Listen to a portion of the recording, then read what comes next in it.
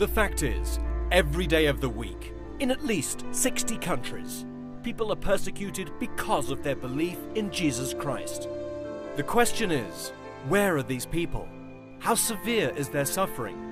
Who is persecuting them? Is their situation improving or declining?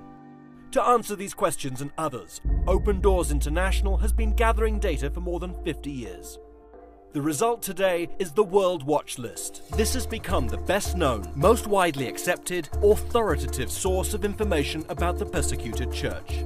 The World Watch List is compiled through extensive research at a field level. The list represents measurements that include places believers are being smashed through violent means, as well as places the church is being squeezed out of existence.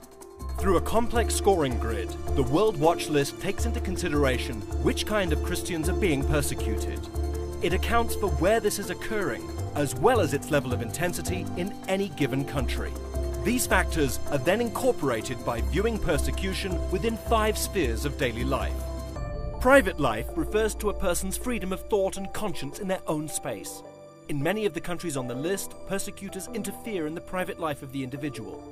In China, there is freedom to be a Christian at home, but those who outwardly demonstrate their faith can face punishment at the hands of the government. In North Korea, the state seeks to deprive the Christian of the right to follow Jesus in any way, public or private. The act of believing in Jesus is outlawed. Family life expresses the pressures Christians experience within the family sphere, where persecutors seek to stop the spread of faith by whatever means they can. Most often, it is seen where families will disown, threaten, physically abuse, or even kill a family member who becomes a Christian. In Islamic states, this attack is often condoned by local or national law. Community life refers to the pressure on Christians to freely live their faith in the community sphere. But in cases where believers are dispersed into a hostile neighborhood, they are more susceptible to persecution from locals, angry mobs, or even authority figures. Christians are at high risk, even within their own neighborhoods, in places like Pakistan or Colombia. National life tracks the extent to which Christians are free to participate in civil society and public life. In Iran, the primary persecution Christians experience often comes from the state and far less from the family or community.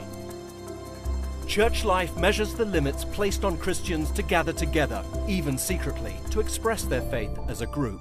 Additionally, the World Watch List takes into account hotspots of physical violence against Christians, profiling the communities where the most violence occurs. Christians in Orissa, India, face far more violence than those living in New Delhi. The World Watch List. It's not simply a compilation of statistical data.